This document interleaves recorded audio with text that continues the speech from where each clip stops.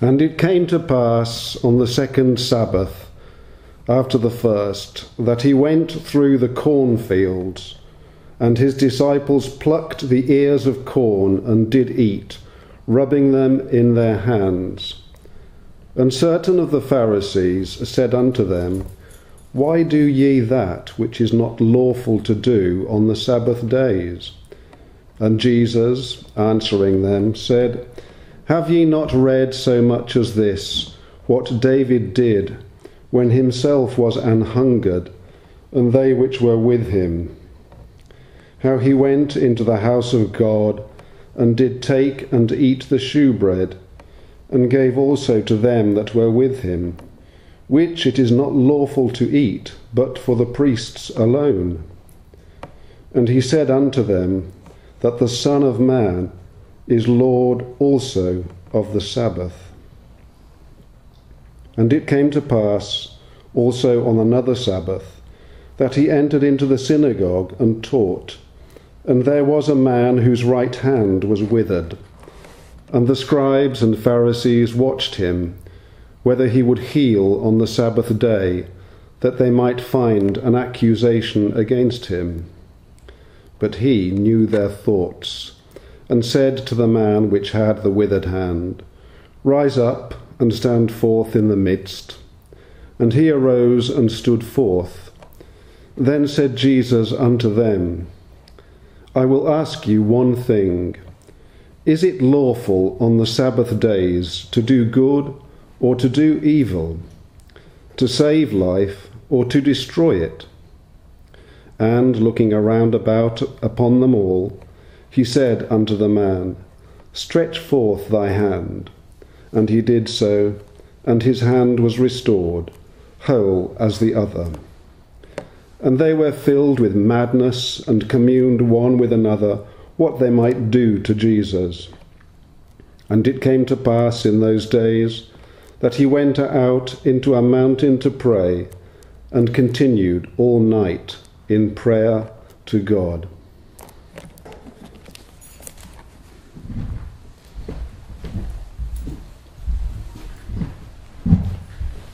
Thanks, Derek.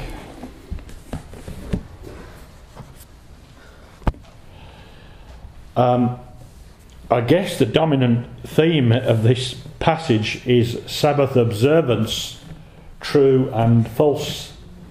Sabbath observance, true and false. We've read 12 verses together, and under that heading of Sabbath observance, true and false, verses 1 to 5 would perhaps speak to us of working on the Sabbath, verses 6 to 10 of healing on the Sabbath, and then verses 11 and 12 of the outcome.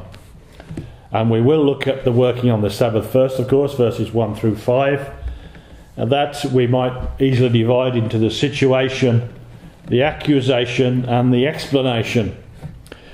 Before, however, we get into that and look at it closely, I must make perhaps a prefatory remark.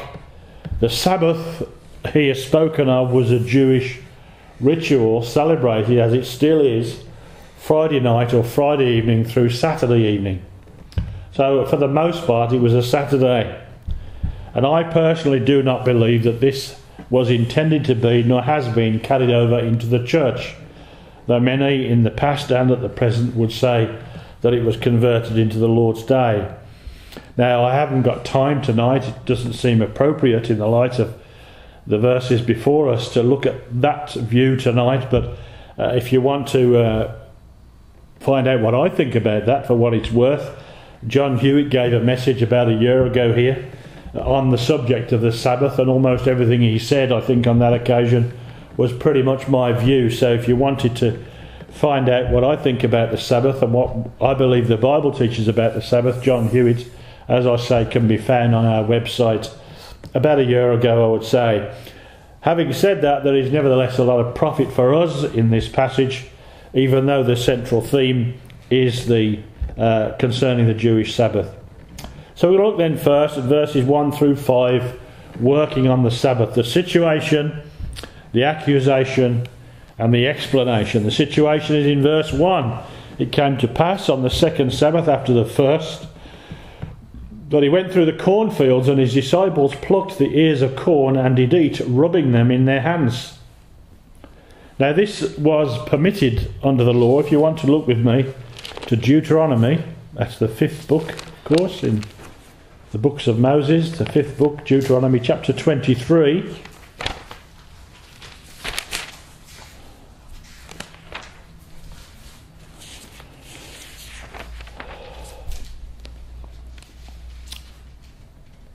And verse 25. Deuteronomy 23, verse 25. When thou comest into the standing corn of thy neighbour, then thou mayest pluck the ears with thine hand, but thou shalt not move a sickle unto thy neighbour's standing corn. So what the disciples were doing in and of itself was not unlawful. So that's the situation. Then comes the accusation in verse 2. And certain of the Pharisees said unto them, Why do ye that which is not lawful to do on the Sabbath days? So again we find the Pharisees watching as ever, as we saw in chapter 5 when they found fault with their feasting and found fault with their fasting and asking, why do your disciples do this and why do your disciples do that? We find them watching again here. And someone has suggested that they may have been following the Lord to see if he exceeded the prescribed distance of a Sabbath day's journey. That's just a suggestion, but not an unlikely one, it would seem to me. Now their beef, as we say, is not with the disciples eating corn, but with their doing so on the Sabbath. What we read in Deuteronomy makes it clear that there was nothing illegal or unlawful about eating corn, but their gripe was that they were doing this on the Sabbath. And they say there in verse 2, why do you that which is not lawful to do on the Sabbath days? And the question we have to ask is, according to whom? Does the Bible say it's not wrong, that it is wrong to eat in this way on the Sabbath day? Well, according to rabbinic and pharisaical traditions, which they had added to the law, it was unlawful, but not according to the law of God. The Pharisees had developed stringent and picky definitions of what it meant to labour on the Sabbath. Servile labour was not permitted, and they'd gone to great lengths over the years, the rabbis and no doubt the Pharisees too, to make these stringent and picky definitions about what a man might and might not do on the Sabbath, what actually constituted work and what didn't. And according to those man-made traditions, plucking and eating corn was work, and as such that was a violation of the Sabbath. Now in another place the Lord Jesus rebukes them for such kinds of addition. If you'd look with me for a moment to Matthew 15. Matthew 15. Verse 1. Then came to Jesus scribes and Pharisees which were of Jerusalem, saying, Why do thy disciples transgress the tradition of the elders? For they wash not their hands when they eat bread. But he answered and said to them, Why do ye also transgress the commandment of God by your tradition? For God commanded, saying, Honour thy father and mother, and he that curseth father or mother, let him die the death. But ye say, Whosoever shall say to his father or his mother, It is a gift by whatsoever thou mightest be profited by me, and honour not his father or his mother, he shall be free. Thus have ye made the commandment of God of none effect by your tradition. And also down in verse 9, the Lord says, But in vain they do worship me, teaching for doctrines the commandments of men. And so just as we read there in Matthew, how they added to the commandments, so they did with regard to the Sabbath. So that's the situation in verse 1 and the accusation in verse 2, and then we come to the explanation in verses 3 through to verse 5. Now the Pharisees had challenged the disciples in this account. Certain of the Pharisees said unto them, that is unto the disciples, Why do you that which is not lawful? So they challenged the disciples, but the Lord Jesus himself answers for them. In a certain place in the Bible, I think it's perhaps in the book of the Revelation, the devil is called the accuser of the brethren. And the Pharisees, we find constantly accusing the disciples, are evidently the devil's mouthpieces.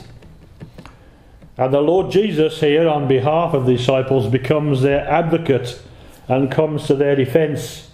John, in his first letter, tells us that we have an advocate with the Father, Jesus Christ the righteous. And just as we find him in the Gospels constantly rising to the defence of his disciples, so will he defend us. And so he says to them in verse 3, Jesus answering them said, "Have ye not read so much as this?" Now you remember when Satan tempted the Lord in the beginning of his ministry, the Lord replied every time with, "It is written, it is written, it is written." He came back at the devil with, "It is written." And so here the servants of the devil, whom the Pharisees are, he says to them, "Have ye not read?" He takes them back to the Word of God again. And this teaches us also that we should learn to use Scripture authority in every point, both in religious controversy and indeed with atheists and other unbelievers. So the Lord says, "Have you not read so much as this, what David did?" Now I've mentioned before here and touched on it before at length that there's a certain foolish female professor at Exeter University, and I don't suppose for a minute she's on her own, who says there was no such person as David. And I've been astonished lately, as I've mentioned to you, at the unbelievable ignorance with regard to Jewish history, with regard to biblical history that prevails in the land these days, of course coming out of the universities, and such foolish people as this particular woman whom I won't name at Exeter University. She assures everybody that David never existed, tells her students, her unfortunate students who are paying to be deceived, that David never existed. Now it would be pointless for the Lord to point for an explanation in this case to an incident which never happened. That would be silly to point them back to something that had not happened, and therefore she blasphemously and indirectly impugns the Saviour himself. Reading on then, "Have you not read so much as this, what David did when himself was an hungered, and they which were with him, how he went into the house of God and did take and eat the showbread, and gave also to them that were with him, which is not lawful to eat, but for the priests alone?" Now this history to which the Lord referring here is in 1 Samuel chapter 21, so we'll need to go back there. 1 Samuel chapter 21.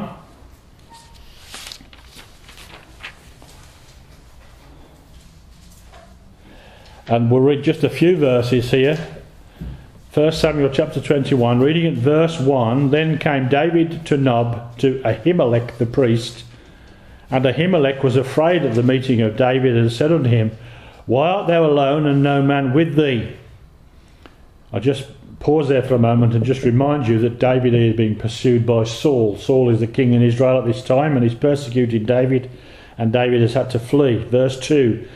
"And David said unto Ahimelech the priest, The king hath commanded me a business, and hath said unto me, Let no man know anything of the business whereabouts I send thee, and what I have commanded thee, and I have appointed my servants to such and such a place. Now therefore, what is under thine hand? Give me 5 loaves of bread in mine hand, or what there is present.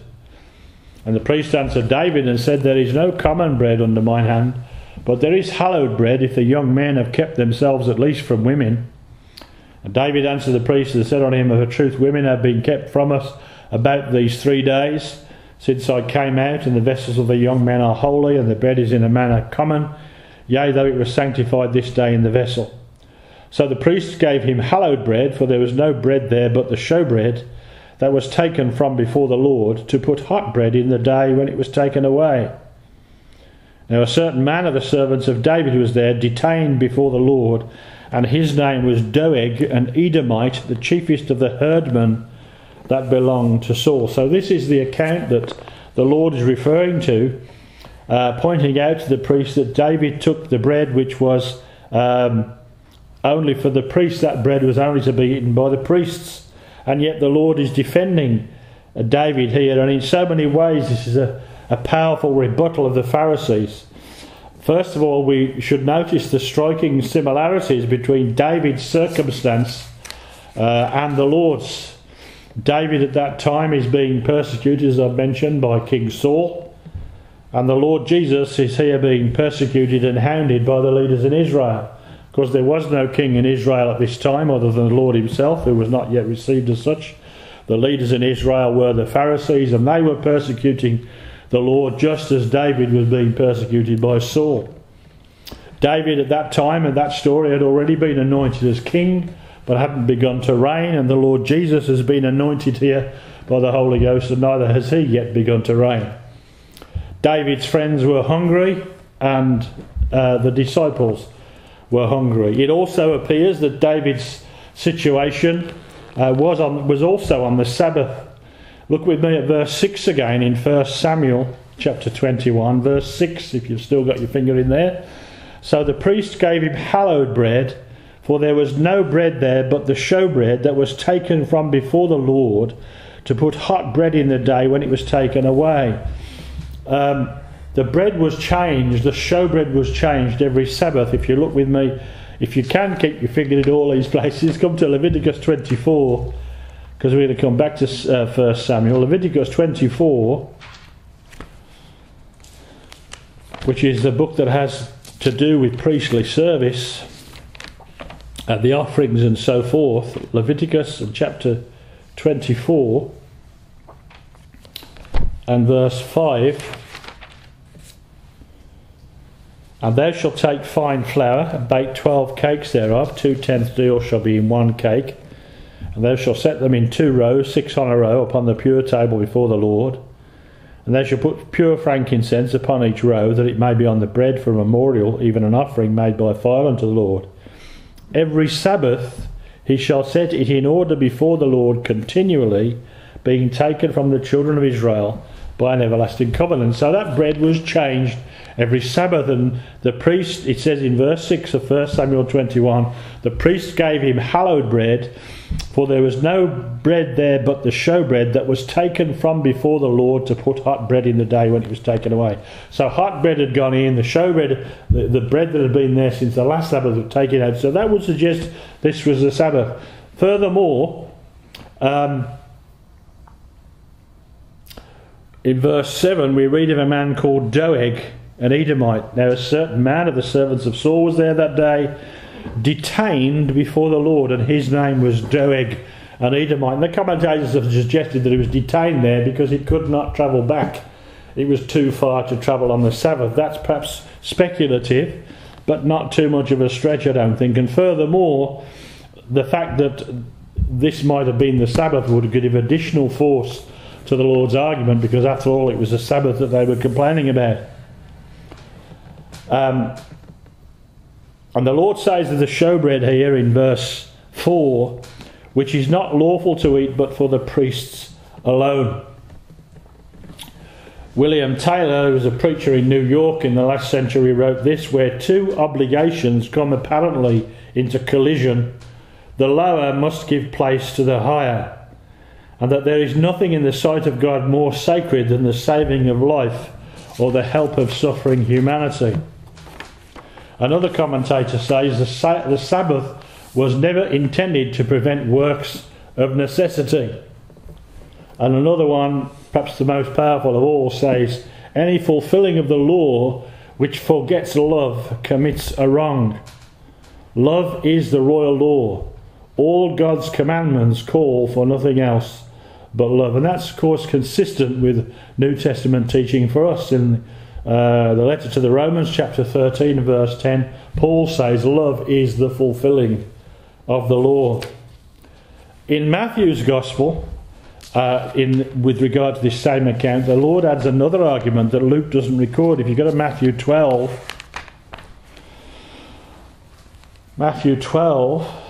the Lord makes another point about this, which we don't find in Luke. It's verse 5 of Matthew 12.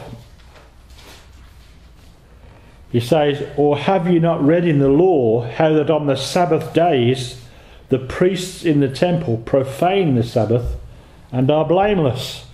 Let's look for a moment at Numbers 29. Numbers 29, which Genesis, Exodus, Leviticus, Numbers, chapter 29 and verse 32. And on the seventh day, that would be the Sabbath day, 7 bullocks, 2 rams, and 14 lambs of the first year without blemish. In other words, these offerings were to be made on the Sabbath. And this is what the Lord is talking about when he says in Matthew 12:5, "Have you not read in the law how that on the Sabbath days the priests in the temple profane the Sabbath?" They work, in other words, and are blameless. And the rabbis themselves taught as much. According to Matthew Poole, the Jews had a saying that in the temple there was no Sabbath. And I would say, and I would just interject here, that the same is true of those who are in Christ. Matthew's account gives a little more detail than Luke. Again, just keeping in Matthew 12 for a moment, and reading on in verse 6. "But I say unto you that in this place is one greater than the temple.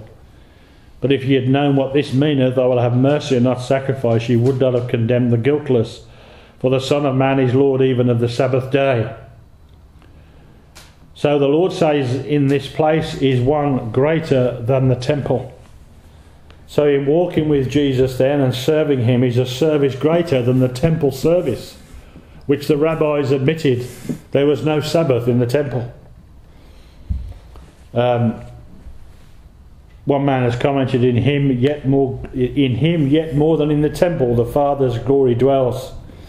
Now, if as the rabbis taught there is no Sabbath in the temple, which is only a shadow of Christ, because all the things of the law, the services, they were a shadow of things to come. And if as the rabbis taught there was no Sabbath in the temple, then in Christ, the service being the same every day for a believer, a special day seems to me to become moot. If I'm serving the Lord today, Wednesday, what more can I do on Sunday? If I'm walking with the Lord today, and this is my principal objection about much that's taught on the Lord's Day and the so-called Sabbath, if I'm walking with the Lord obediently today, what more can I do on Sunday? What more can you do on Sunday? And I think too often, too many things have been tacked on by Christians and by preachers, particularly the Reformed school, that are not really warranted by the Word of God, just as the Pharisees tacked them on. The true Sabbath breakers were those who would sacrifice man, as it were, to save the Sabbath, and we'll see more about that when we get into the second section. The Lord says in Mark chapter 2 and verse 27, again the same incident, "The Sabbath was made for man, and not man for the Sabbath." The Pharisees, like their modern counterparts, had made the Sabbath an instrument of suffering instead of relief. So we move on to the next section, verses 6 to 10. We've looked at working on the Sabbath. This next section, verses 6 through 10, teaches us about healing on the Sabbath. And so much, of course, of what we said about working on the Sabbath applies in this account as well. And this account really reveals to us how much Sabbath-keeping Pharisees would let men suffer. Again, we find again here in this second section the situation, the accusation and the explanation, and I'll deal with these more briefly. The situation is in verse 6 then. "And it came to pass," we're in Luke 6 verse 6, "and it came to pass also on another Sabbath that he entered into the synagogue and taught, and there was a man whose right hand was withered." And notice that it's the Sabbath once more. It came to pass also on another Sabbath. So that's the situation. Then comes the accusation in verse 7, "And the scribes and Pharisees watched him, whether he would heal on the Sabbath day, that they might find an accusation against him." Now they don't, in this account, they just watch him. In Matthew's account, they actually ask the question.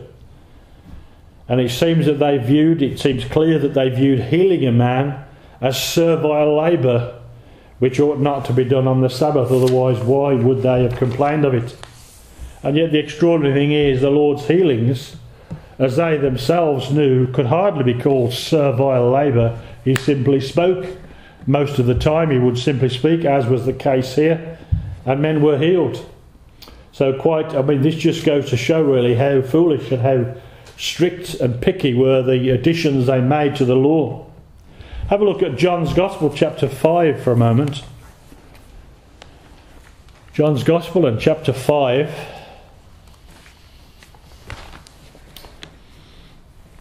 And verse 16. This is chapter 5 is about the man that lay by the pool of Bethesda, and he'd been infirm and unable to move, it seems, for 38 years. And the Lord heals him. And in verse 16 of John 5, and therefore did the Jews persecute Jesus and sought to slay him, because he had done these things on the Sabbath day. It healed a man who'd been hardly able to move, so far as we can gather, for 38 years. And somehow and again he simply speaks. What did he say to the impotent man? In verse 8, Jesus saith unto him, Rise, take up thy bed, and walk. And immediately the man was made whole. And somehow this is construed to be servile labour on the Sabbath day. And we find in verse 16 of John 5, therefore did the Jews persecute Jesus and sought to slay him, because he had done these things on the Sabbath day. We find something similar in John's Gospel chapter 9. John's Gospel chapter 9 and verse 14. This is the blind man. This story is a fantastic story. I shouldn't use the word fantastic. It means of the nature of a fantasy. A wonderful story, shall we say, in John 9, of a man who was blind from birth, congenital blindness, and he gets healed. And look at verse 14 of chapter 9. And it was a Sabbath day when Jesus made the clay and opened his eyes. Then again the Pharisees also asked him how he had received his sight. He said unto them, He put clay upon mine eyes, and I washed and do see. Therefore said some of the Pharisees, This man is not of God, because he keepeth not the Sabbath day.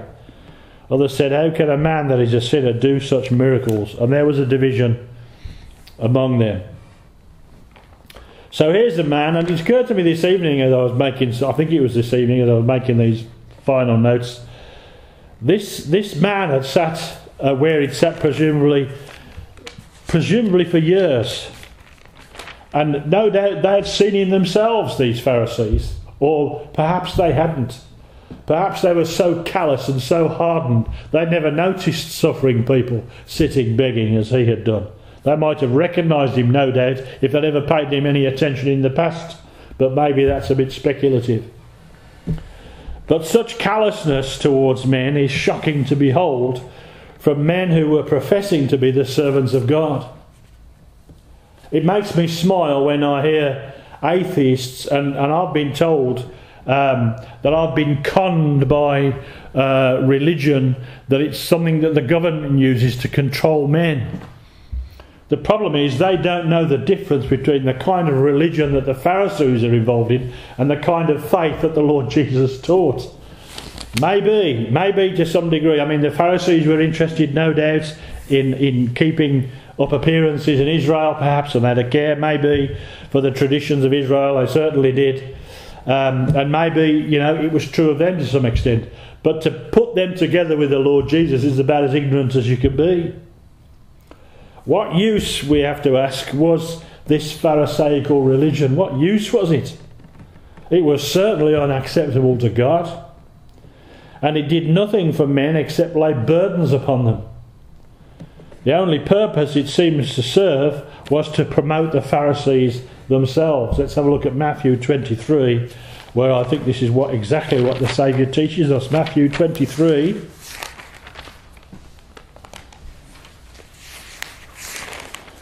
Verse 1. Then spake Jesus to the multitude and to his disciples, saying, The scribes and Pharisees sit in Moses' seat. All therefore whatsoever they bid you observe, that observe and do. But do not ye after their works, for they say and do not. For they bind heavy burdens and grievous to be borne, and lay them on men's shoulders, but they themselves will not move them with one of their fingers. But all their works they do for to be seen of men. They make broad their phylacteries, and enlarge the borders of their garments, and love the uppermost rooms at feasts, and the chief seats in the synagogues, and greetings in the markets, and to be called of men, Rabbi, Rabbi.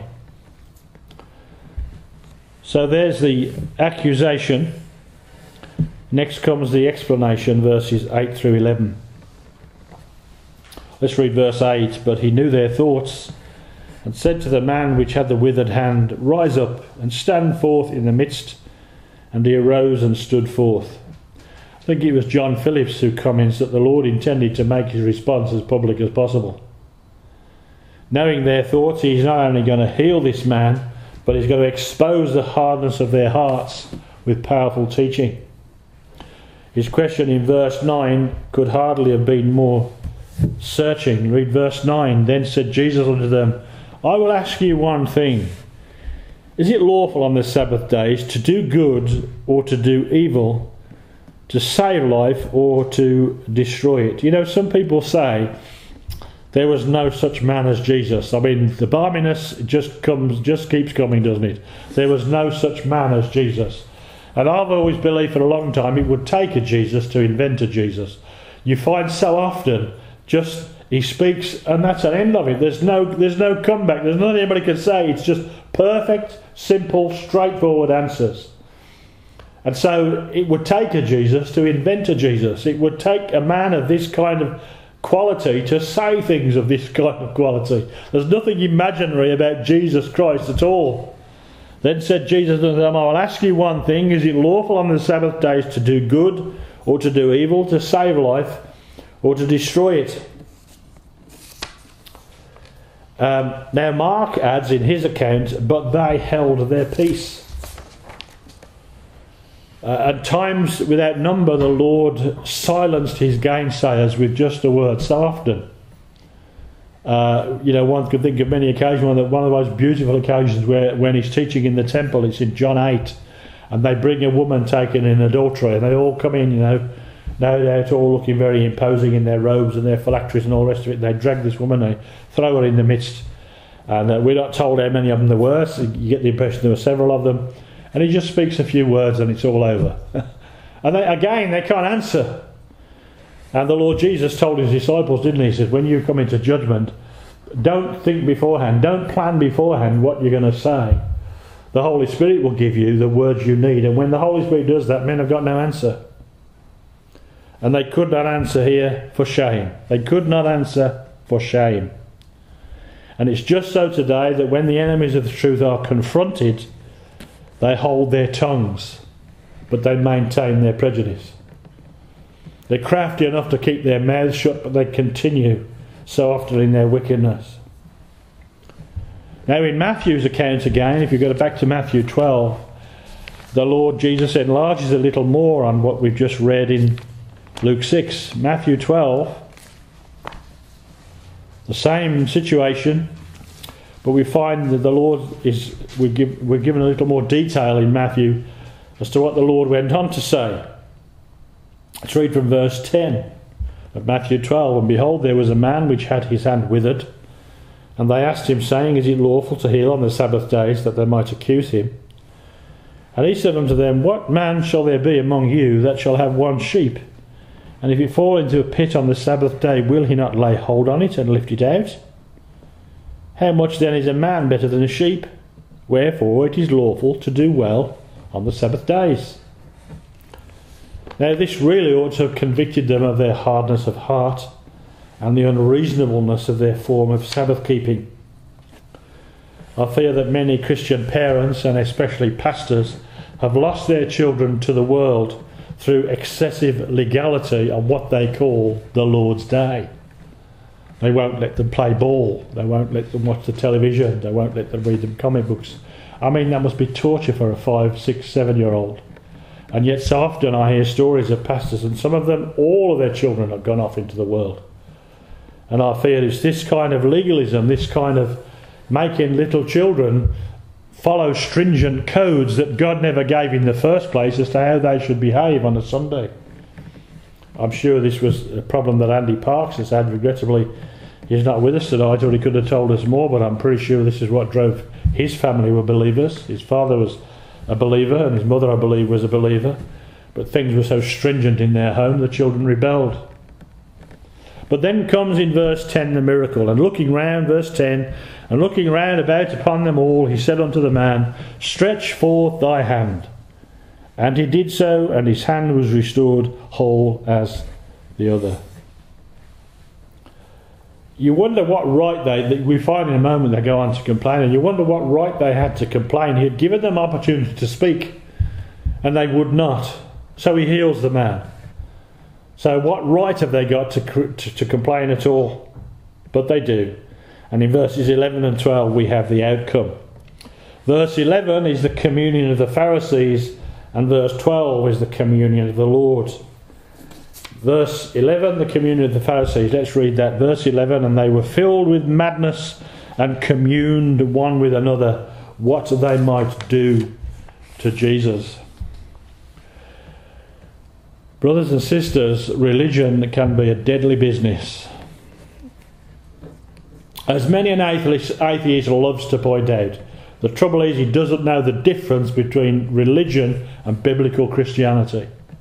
Religion can be and is a deadly business. The Catholic Church, leave alone what's going on with the so-called jihadists at the moment and the Islamists, the Catholic Church is guilty of the slaughter of multiplied millions of Christians with their phony religion.